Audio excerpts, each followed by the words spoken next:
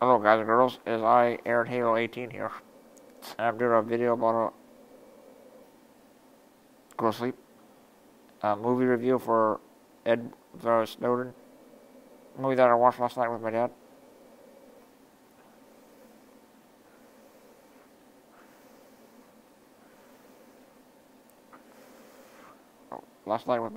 And I really liked it.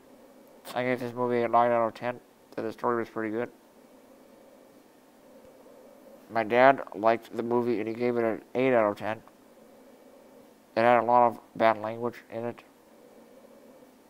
and a sex scene too. It showed pole dancing and a strip club. I said. Snowden, the politically charged, pulse-pounding thriller reveals that incredible, untold personal story of Edward Snowden, the polarizing figure who exposed shocking illegal surveillance activities by the NSA and became one of the most wanted men in the world. He is considered a hero by some and a traitor by others. No matter which you believe, the epic story of why he did it, who he left behind, and how he pulled it off makes for one of the most compelling films of the year. The actors in the movies are Joseph Gordon-Levitt, Timothy Olyphant, Shailene Woodley, Alyssa Leo, Zachary Quinto, Tom Wilkinson, Scott Eastwood, Logan Marshall Green, Min Schnetzer, LaKeith Lee Stanfield, Rhys Ifans, and Nicolas Cage.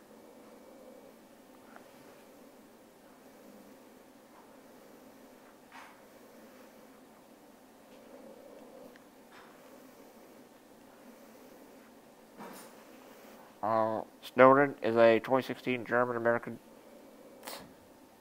biographical political thriller film directed by Oliver Stone and written by Stone and Kieran Fitzgerald, based on the books The Snowden Files by Luke Harding and Time of the Octopus by Anatoly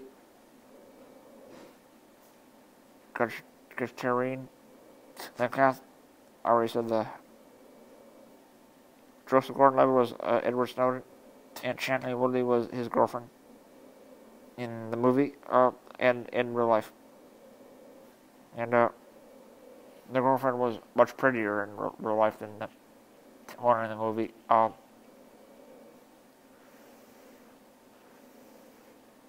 Snowden screened at Comic-Con on July 21st, 2016. Before premiering at 2016 Toronto International Film Festival on September 9, 2016. The film was theatrically released in the United States on September 16, 2016 by Open Road Films, and on September 22nd in Germany. It received mixed reviews and has grossed $34 billion worldwide.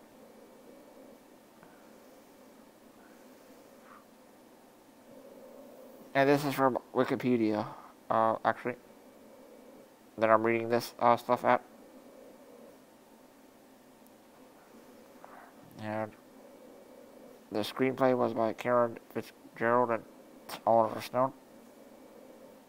It was based on the two different books. And the music was by Craig Armstrong. Cinematography, Anthony John Mantle. Edited by Alex Marquez, Lee Parsi. Production companies: Endgame Entertainment, Wild Bunch, Karat Pack Entertainment, Undia Entertainment, Vindanian Entertainment. Distributed by Open Road Films. Release dates: September 9, 2016. I've already said the release dates for this. Running time: 134 minutes. This movie's 2 hours and 14 minutes, I believe. Maybe 14 seconds. And the country was Germany, United States. Language, English, budget, $40 million, and box office, $34.3 million. And the plot of the story says, in 2013, Edward Snowden arranges a clandestine meet in Hong Kong with documentarian Laura Porteous and journalist Glenn Greenwald. They discussed releasing the classified information in the former's possession regarding illegal mass surveillance conducted by the National Security Agency and the NSA. In 2004, Snowden is undergoing basic training, having enlisted in the U.S. Army with intentions of calculating to the Special Forces. He eventually fractures his tibia and is informed that he will be receiving an administrative discharge and that he may serve his country in other ways. Snowden applies for a position at the Central Intelligence Agency, CIA, and subsequently undergoes the screening process. Initially, his answers to the screening questions are insufficient, but Deputy Director Corbin O'Brien decides to take a chance on him. Given the demands of such extraordinary times, Snowden is then brought to the Hill, where he's educated and tested on cyber warfare.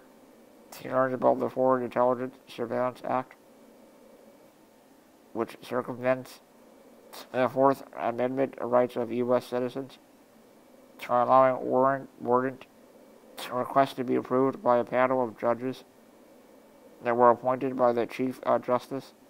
Snowden and his peers are each tasked with building a covert communications network in their hometown, deleting it, and then rebuilding it 8 hours or less, with 5 being the average time taken. Snowden impresses O'Brien when he completes the exercise in 38 minutes.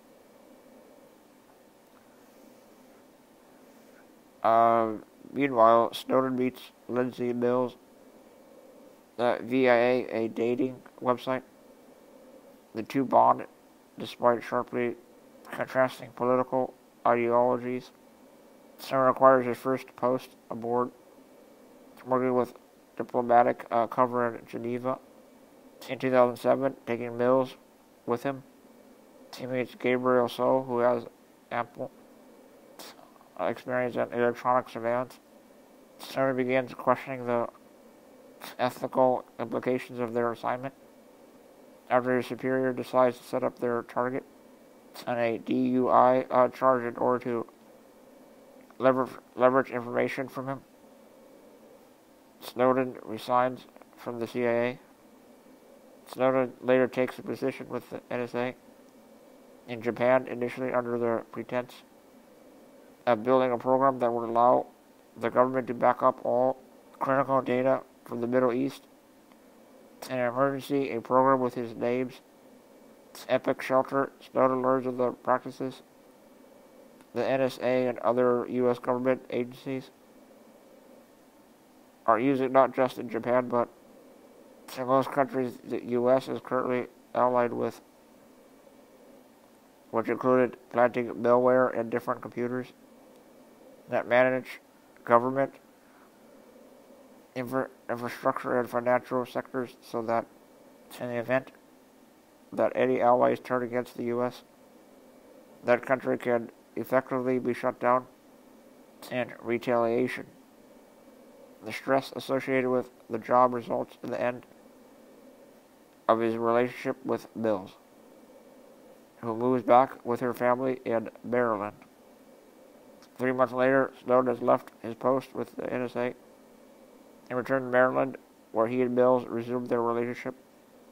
relationship, and he takes a position consulting for the CIA. During a hunting trip, O'Brien reveals an operation in Hawaii that resolves around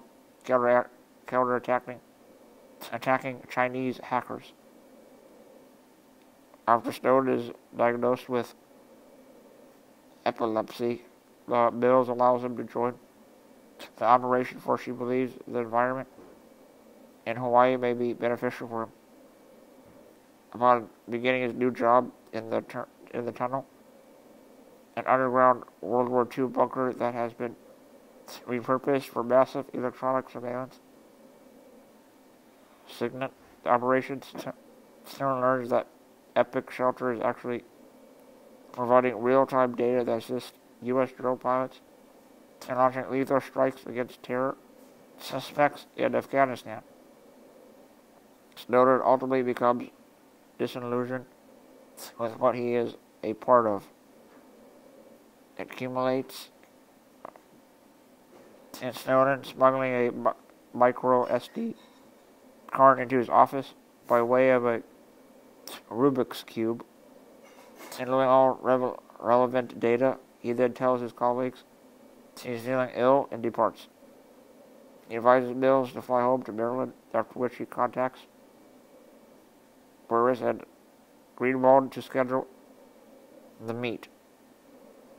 With the help of journalist Ewan McAskill, information is disseminated to the press on June 5th, 2013, with additional leaks published in the following days. In the aftermath, with the help of McAskill, Greenwald, and Rhys, Snowden is smuggled out of Hong Kong on a flight bound for Latin America by way of Russia. However, the U.S. government revokes his passport, forcing him to remain in Moscow indefinitely. He is eventually granted asylum for 3 years, with Mills joining him at a later date. Snowden continues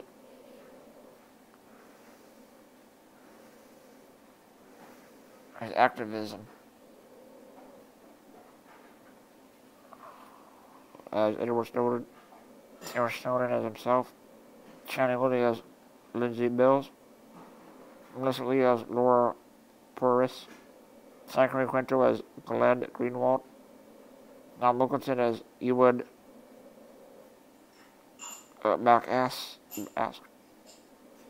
Kill, Scott Eastwood as Trevor James, Logan Marshall Green as male drone pilot, Timothy Olyphant as CIA agent Geneva, Ben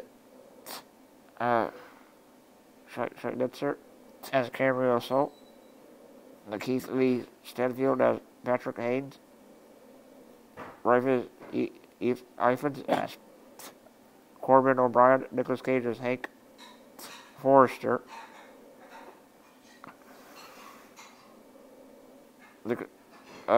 Jolie Richardson as Janie Gibson, Robert Firth as Dr. Stillwell,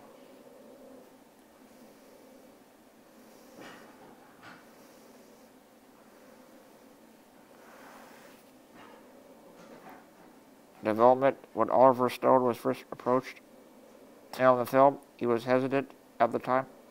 He was working on another controversial subject of the last few years in the life of Martin Luther King Jr., with Jamie Foxx attached to star, and did not immediately wish to tackle a project as necessary again.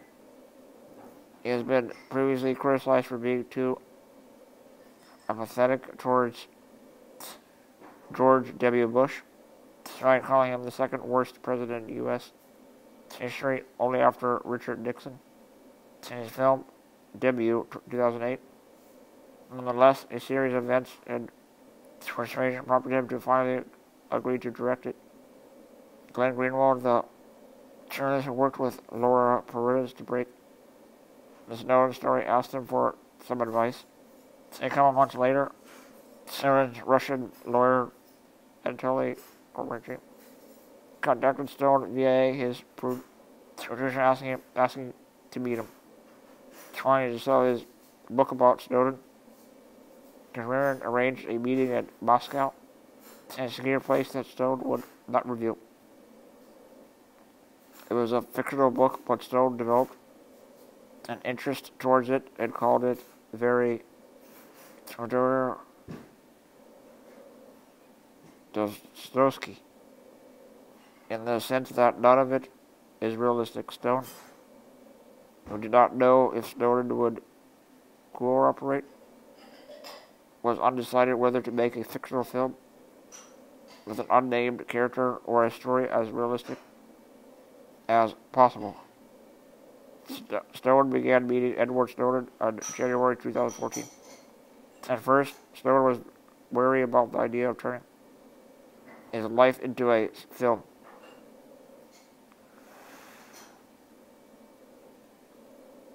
Snowden went to meet Snowden two more times, and then in later May of that year, Snowden finally agreed to the idea and decided to take part. Although he began involved in the project, he was given no script approval, nor did he receive any payment for the film. Payment was instead given to the Guardian.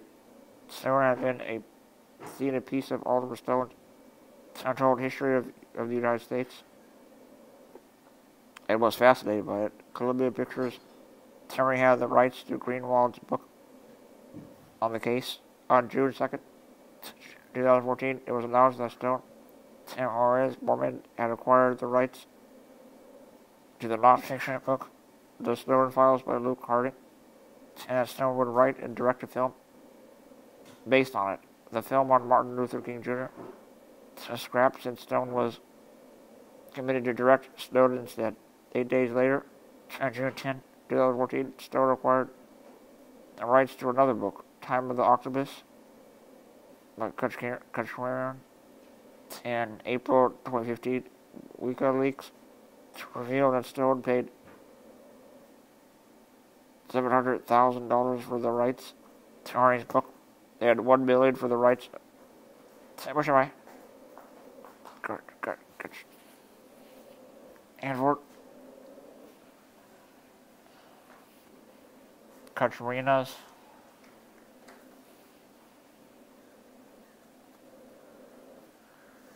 novel, Stone used both books as the sources for his screenplay. On November 6, 2014, Overworld Films acquired the U.S. rights to the film, while Wild Bunch was set to handle foreign sales. Deadline.com confirmed November 10th, 2014. The Endgame Entertainment had come on board to produce the film. And it shows a picture of Snow here with a black suit jacket and a blue shirt with the glasses, of course. And below the picture says, Oliver Stone personally met Edward Snowden multiple times in Moscow and spent time researching what happened to him.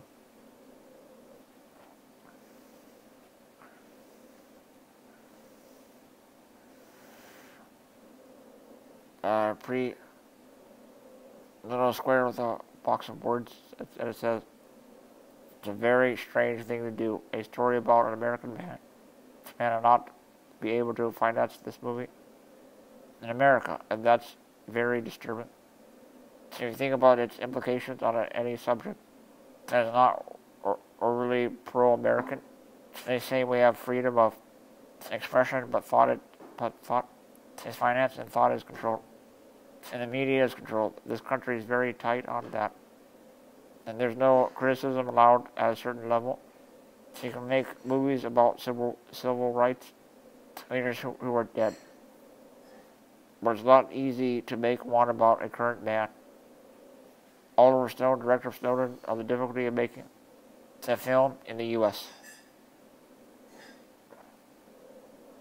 Pre-production, before production began, Stone and Colonel Levitt personally met Snowden in 2015 in Moscow, where he had been living in exile with his girlfriend, Kenzie Mills, since evading the U.S. government's attempts to arrest him for espionage. The U.S. government had revoked his passport, so Snowden was trying to reach South America. Colonel Levitt described Snowden as a person who is a keen on Philippe Petit, whom Gordon Levitt played in the 2015 film The Walk. Problems arose in Russia, however, as companies that were affiliated with the U.S. refused to become involved in the project. And no studio was ready to support it. It became extremely difficult for Stone. He had to finance everything along with the producer.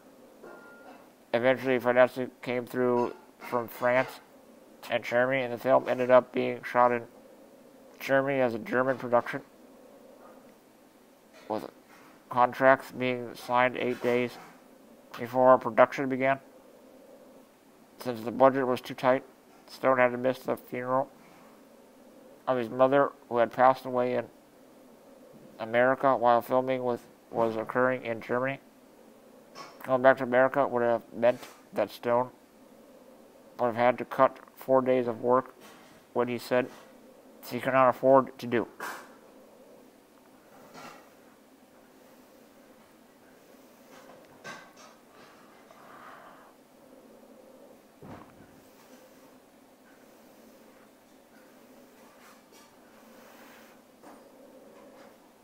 Casting on September 21st, 2014.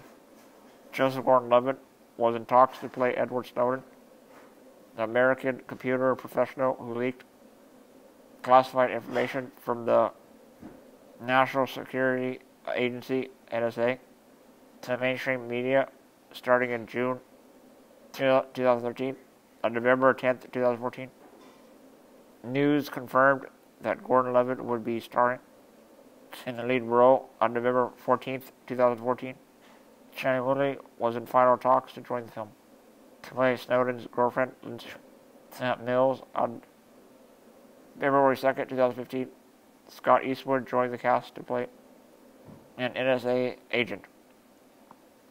On February 4th, 2015, 3 more actors joined the cast. Melissa Leo played documentary filmmaker Laura Porteres, who filmed the most famous recording of Snowden.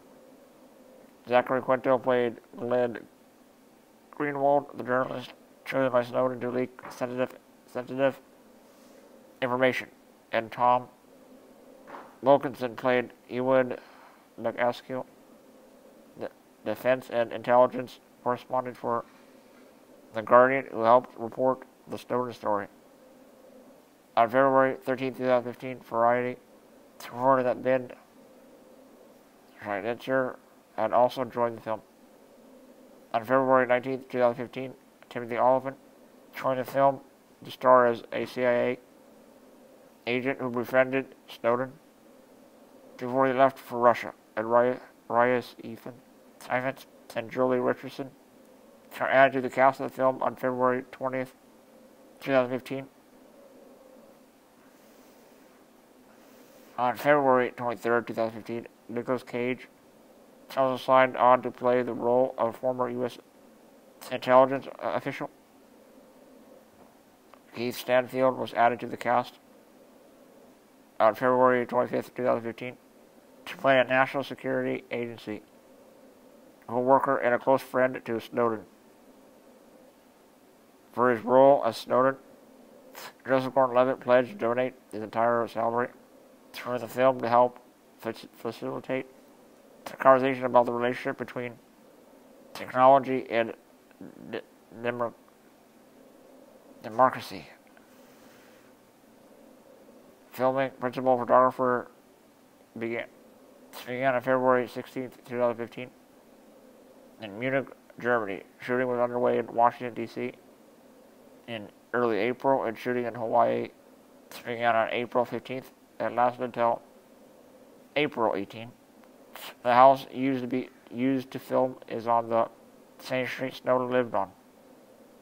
At the end of April, Hong Kong press reported that crews started filming in the Mirror, Hong Kong. Mirror is the hotel in Hong Kong. Followed by outdoor filming in some old buildings in To Kawa Wan. Shooting lasted until mid-May.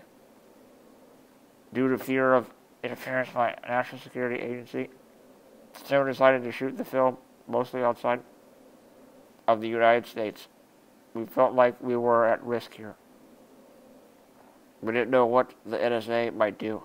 So we ended up in Munich, which was a beautiful experience, Snowden said, due to fears of the film leaking. Snowden employed self-described ethical hacker Ralph Menda as a technical supervisor and made sure all cast and crew used a secure chat and file sharing program. Music: Peter Gabriel's song "The Veil" was composed specifically for the film.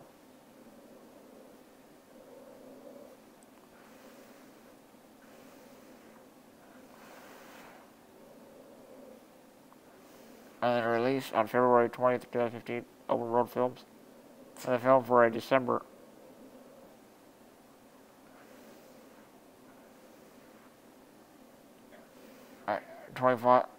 December 25th, 2015, domestic release date.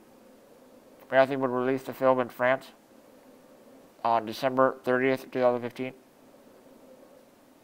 The Universum film would release it in Germany on January 7th, 2016. However, in September 2015, Open Road moved the film from its December release date to 2016. The studio did not give reasons for the delay. However, the Hollywood Reporter reported that maybe it was because the film was not finished yet. On October 7th, 2015, the film was set for May 2013, 2016 release. And for February 19th, 2016, the release date was again pushed back to September 16. In the forefront of the award season, the official trailer was published on April 27th, 2016. The film was invited to compete at the 2016 Cannes Film Festival. As the festival's director, Terry Thiermux saw the film and praised it, calling it a really good film, and compliments Citizen4 marvelously. To help understand a lot of things, Thiermux said he wanted the film to screen at Cannes, but explained that the film's producers want to aim for the Oscars. So for them, a Cannes premiere was a little too early. It was shown at the 2016 Toronto International Film Festival and at its European premiere at the 64th San Sebastian Film Festival. So held a private screening of Snowden at the former home of Ernest Hemingway in Sun Valley for an invited audience of around 2 dozen, including actresses Melissa Leo, who portrayed documentary filmmaker Laura Perez. Just were required to sign no disclosure agreements. The film received critical praise from the attendees, and one audience member was quoted saying, What did that's so brilliant is he gave his kid's whole backstory. So you really like him. The film had an invitation-only screening at San Diego Comic-Con on July 21st, 2016. A second trailer for the film was released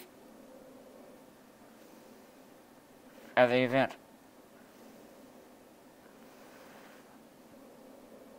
Box office, the film was released on September 16, 2016, alongside Blair Witch, Bridget Jones' Baby, and Hillsong, and Hope Rise. It was projected to gross around $10 million from 2,443 theaters in its opening weekend. It went on to open to $8 million, finishing fourth at the box office. It marked the lowest opening of Oliver Stone's career for a film, playing in over 2,000 theaters. As of December 5th, 2016, Snowden has grossed $21.6 million in the U.S. and Canada, and $12.7 million in other countries, for a worldwide total of $34.3 million, against a budget of $40 million. Critical response: Snowden received mixed reviews from critics, but Gordon Levitt's performance garnered critical praise. A review aggregator website, Rotten Tomatoes, the film has an approval rating of 62%, based on 211 reviews, with a weighted average score of 6.3 out of 10. The site's critical consensus reads: Snowden boasts a thrilling fact-based tale and a solid lead performance from Joseph Gordon-Levitt, even if director Oliver Stone saps the story of some of its impact by playing it safe. On Metacritic, the film has a score of 58 out of 100 based on 41 critics, indicating mixed or average reviews. Audiences polled by Cinema Score gave the film an average A grade on A plus to F scale. Richard Roper gave the film 3 out of 4 stars, saying Snowden works best when it's just Edward and the 3 journalists in that hotel room, sweating it out, or when we see the pattern, some events that lead to him to commit acts that expose the shocking practices of our own government, but also quite possibly created serious security breaches. On 19 November 2016, during the camera image festival, cinematographer Anthony Don Mento received the Bronze Frog Award for his work on the film.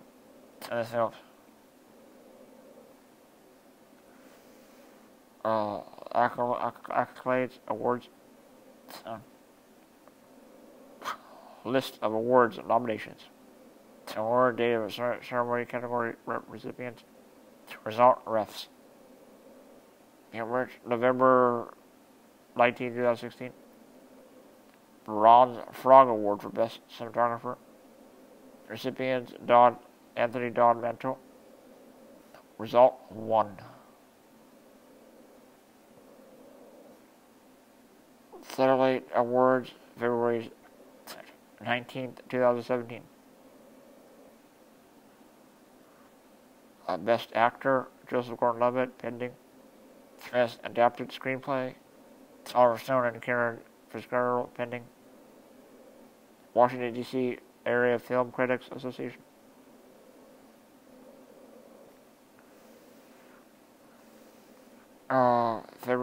December 5th, 2016.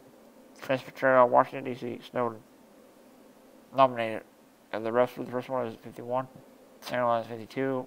And then 53.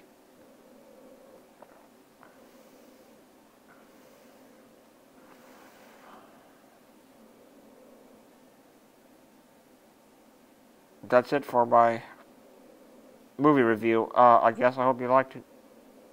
It's a pretty cool movie. I know it's a little dark in the room back here. And yeah. I hope you enjoyed what I said in the article. It was a really good movie, and of course my dad had to fast forward through the sex scene in the movie, I guess, and I guess his girlfriend is a photographer. I don't know if she had a scene with her, a picture of her naked or something, I don't know. And yes, the movie is rated R, by the way. It's an R-rated movie. And it was a really good one, too. I like those. I'm starting to like those true story event movies. You know, those true stories are pretty good. The one before this was Sully. This is the other one I saw. Sully was pretty good too. Both these movies were pretty good. I gave Sully a 10 out of 10 and this one a 9. And I really did like it. It'll probably be the last R-rated movie I see, but because my parents really don't let me watch R-rated movies because of the sex stuff and the bad language mostly, and sometimes the violence. But this movie wasn't too violent. There's no violence in it. I mean, they always show like a drone attack and stuff, but that's not really that bad. It was mostly the terrorist cells that they were killing with the drones. They show that in PG. Yeah, I know. I kind of tricked my dad with this movie, I guess. I really did enjoy the film. I mean, that's pretty much everything I've said about it. But I pretty much told you every detail about the story and stuff. And yeah, Snowden is against. He even puts tape, band-aids on his cameras, on his computers and stuff. His girlfriend didn't really like it too much. It was very accurate to the true story. I don't know about the epilepsy, but yeah. I guess he has a seizure problem. He had 2 seizures in the movie. Oh, one in America, I guess, and another one in Hawaii. And his, of course, his girlfriend helped him twice. And he was kind of getting jealous of her. Talking to another guy. They were like some house party with all the people from his work, I guess. Then I guess Snowden got real tired of the NSA spying and watching everybody all the time. I think they probably still do that. Who knows? I